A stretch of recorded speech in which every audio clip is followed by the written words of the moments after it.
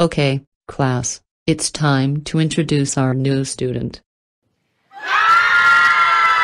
Kids, that's no way to behave. This is Bram Murphy. Hi there. This kid looks and sounds creepy. Everyone, go back in your seats. Class is not dismissed yet. Celestia, you got to get rid of that new student. How? Because he's creepy. Oh.